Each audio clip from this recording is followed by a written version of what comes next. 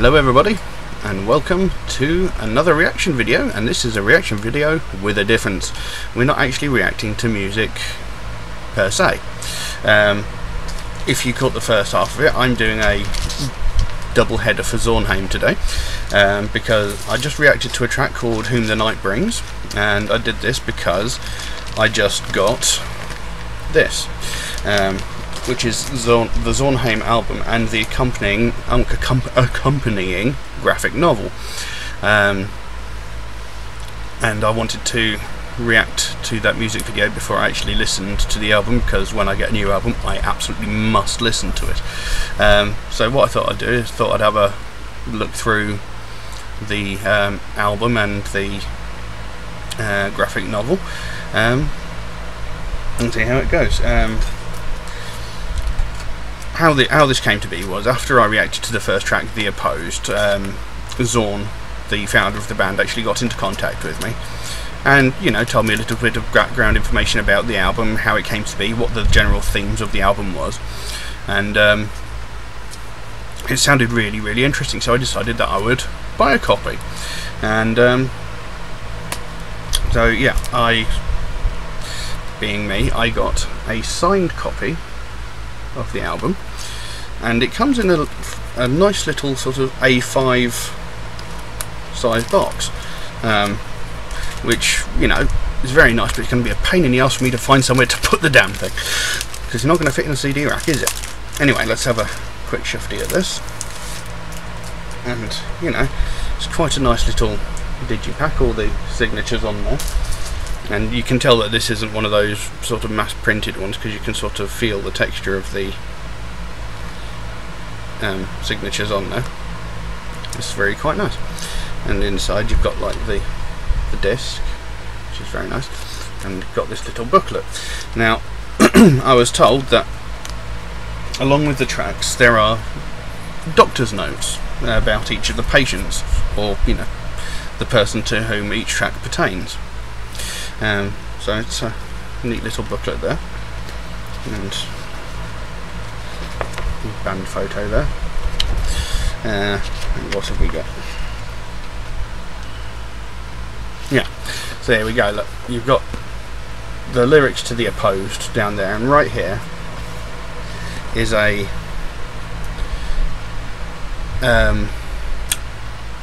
you know, the doctor's notes about the actual patient itself. Now I'm not going to read the whole thing out to you.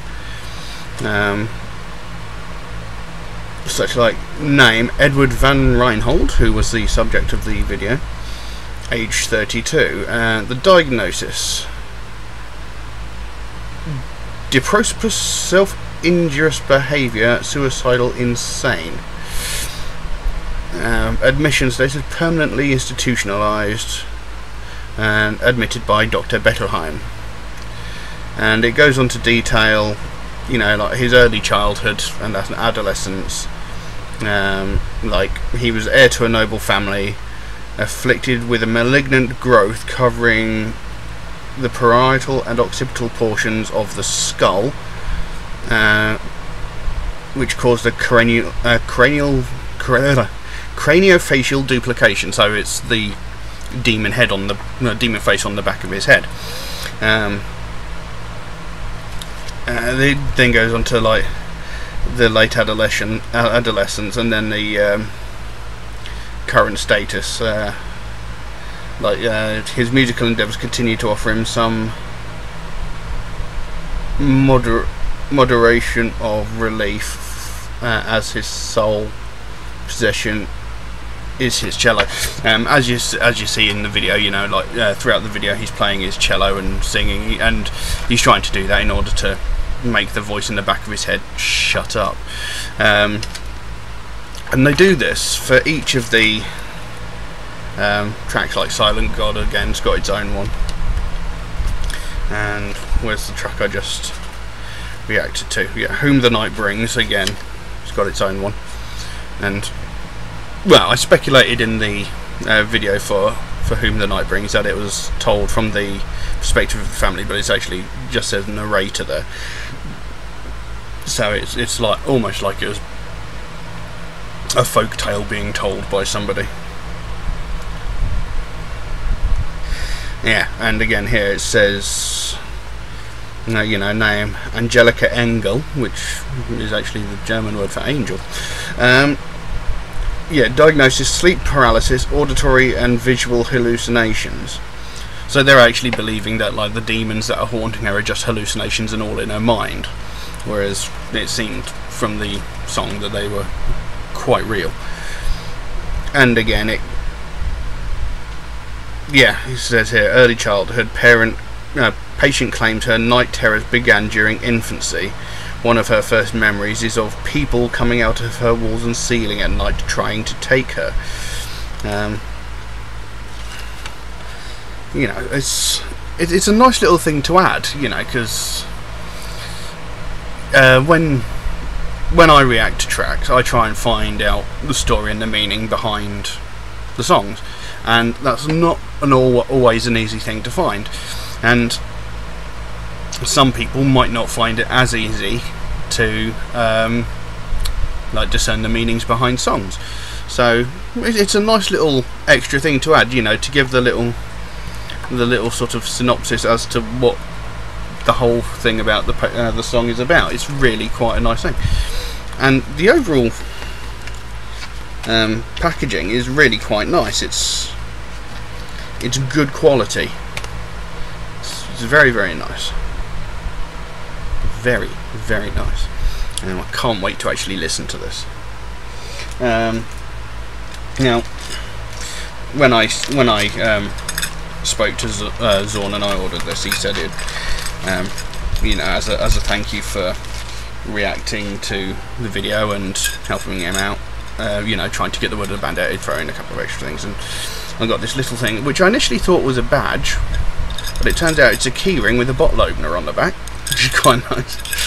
A couple of stickers, and European Tour Part 1 2018, that's quite nice. I wonder if at any point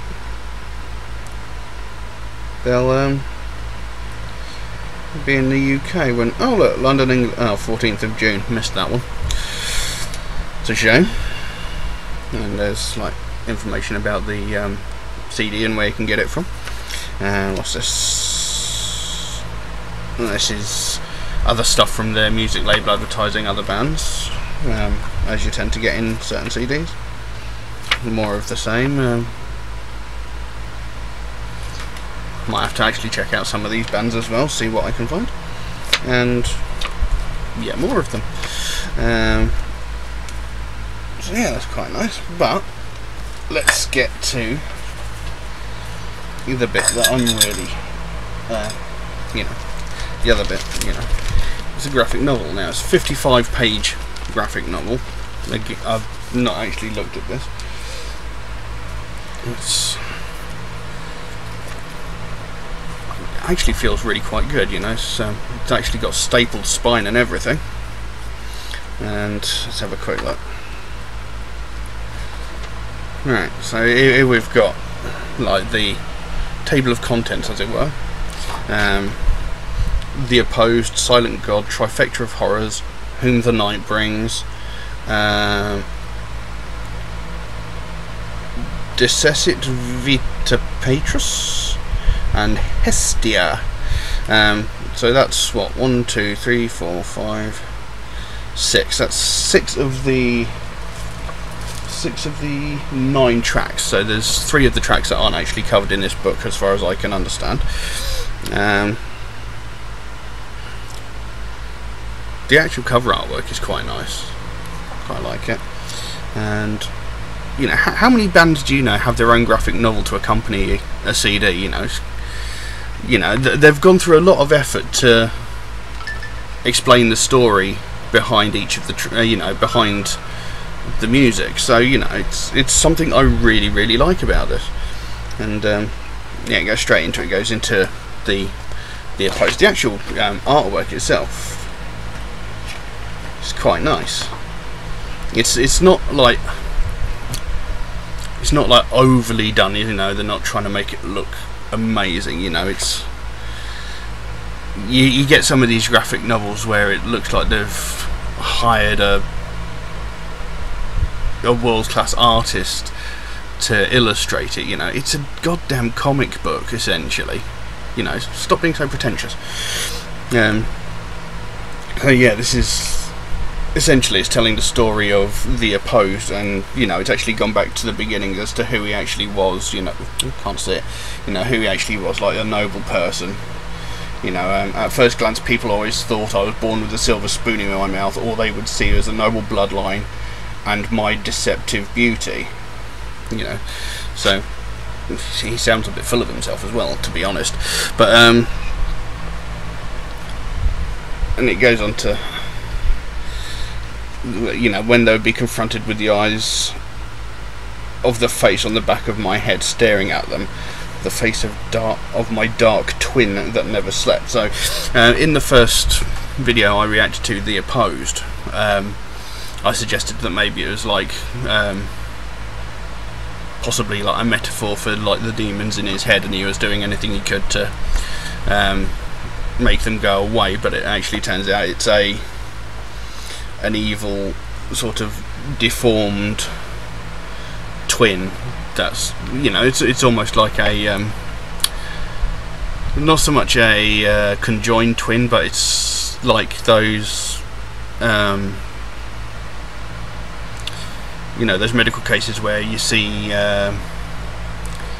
children that actually have like an extra limb or two, or you know, they've got a tumour inside themselves which is actually what would have been a twin that was formed in the womb. So it's essentially like that, and it's, you know, it goes on to illustrate, like, you know, he uses the music to try and calm himself and quiet himself, and you know, then he's like, you know, I tried to cut the thing off the back of my head. The staff at the hospital tried to stop me, and you know, he was successful in cutting the the face off the back of his head, and you know, he thought that that would make it go away. And because of, you know, what he was going through, because he was batshit crazy, or they thought he was batshit crazy, his family sort of disowned him and thing. And then in the video there was that moment where he had the demon face whilst he was playing his cello, and you know, I thought it was a little bit funny because it reminded me of The Evil Dead. But it says here, you know, after cutting the face off the back of his head, it was quiet for a little while, but then the face that was on the back of his head started growing over his real face. It says here, as time withered away, my face slowly started to change. It was almost like the face I once carved off the back of my head was growing back, but this time it was in the front over my own face. You know, and you know, I love the artwork that's in this. It's really quite impressive. You know, and it's, like I said, it's a really good quality, you know, graphic novel. I keep calling it a comic book, you know, essentially comic book graphic novel. They're essentially the same things, just people say graphic novel because they don't want to sound like nerds or children. I personally don't care. But yeah, it's a very, very, very nice. Oh look, there we go. There's the track I just listened to, Whom the Night Brings. Oh, there you go. Kind of explains it there. As the night terrors persisted, the parents feared for the well-being of their daughter and sought out religious assistance. So I was kind of right. You know, she went to seek religious assistance. She was taken under the wing of the church cantor, or well, I said pastor, didn't I? So it's pretty much the same thing. And again, teaching her to play the church organ and the harpsichord. So once again, using music to try and quell the demons, as it were. Comfort was not to last, as in her mid-teens the cantor fell terminally ill and died. This, you know, these are actually images that were used in the video. Due to her mentorship with the cantor, the church immediately asked Angelica to take over the newly vacated role, so she became the cantor. and she accepted on the condition that she got to live in the church. Obviously she was thinking, like, if she lived in the church, you know, it would keep the demons away.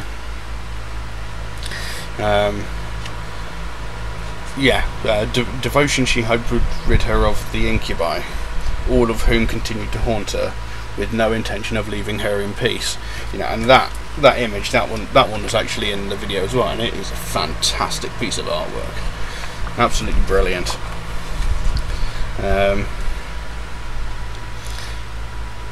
And yeah, in her early 20s, the visits had intensified. The nightly visits caused her devotion to wane. Feeling God had betrayed her, Angelica denounced her faith.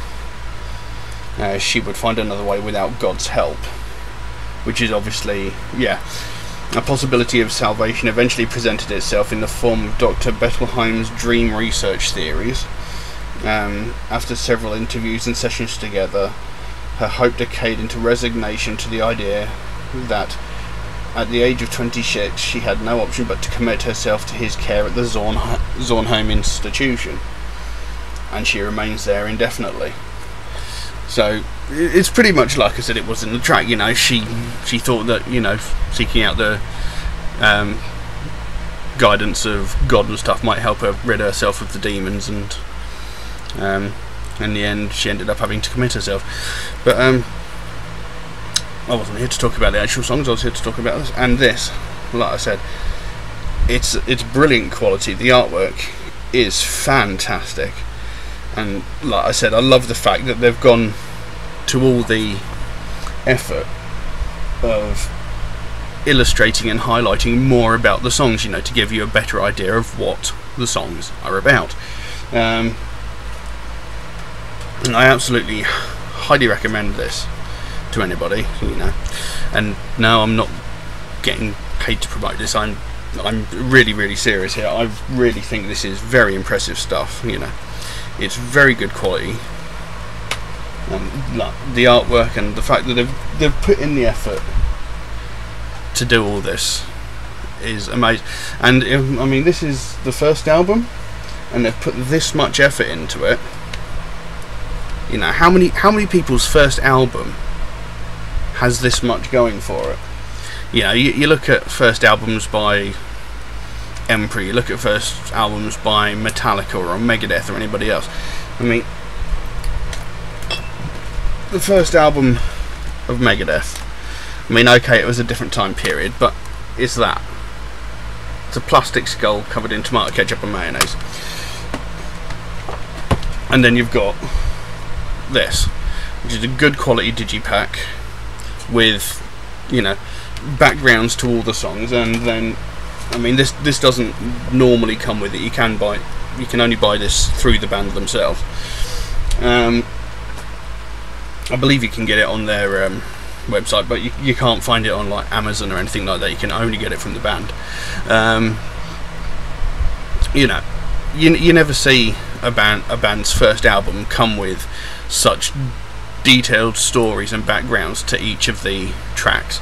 And you know, I mean, I know Megadeth have done a line of comic books and graphic novels to accompany their music, but that was done several years after they'd established themselves, whereas Zornheym, still relatively unknown, I've done it for the first album, and the quality is amazing. And I really cannot praise how good this stuff is. It is a very impressive. You know, it's a very impressive thing to own. It looked really good, and I'm gonna, oh bloody hell, excuse me. So I'm gonna have to keep that locked away, safe. Gonna keep it in its plastic bags. Especially having a signed CD, you know, I don't want that to get damaged. So yeah, can't wait to listen to the album. Really excited for it. And yeah, I do recommend that everybody, well, you know, if you're particularly interested, check out more of their stuff. I'm really looking forward to see what comes from them in the future, and I'd be very interested to see, you know, if they release another album, will it following the same vein as this one? Will there be the same level of detail in it? Because, you know, I really love the fact that they've gone through all that trouble to give that extra amount of detail. I really, really like it. And, yeah. But,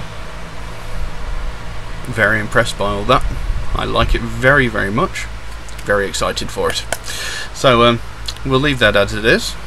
If anybody wants to suggest anything else for me to react to, by all means, please do so. I'm happy to react to anything. I know I've mostly done music, but I will, you know, I'll react to other videos. You know, maybe talk about other things. I don't know. I have done one other reaction video that wasn't music, and that was when the first video I ever uploaded, and that was Korean fire noodles. You know, so I'm up to reacting to different things. So yeah. We'll leave that as it is. Thank you very, very much for watching, and I'll see you again soon. Bye bye.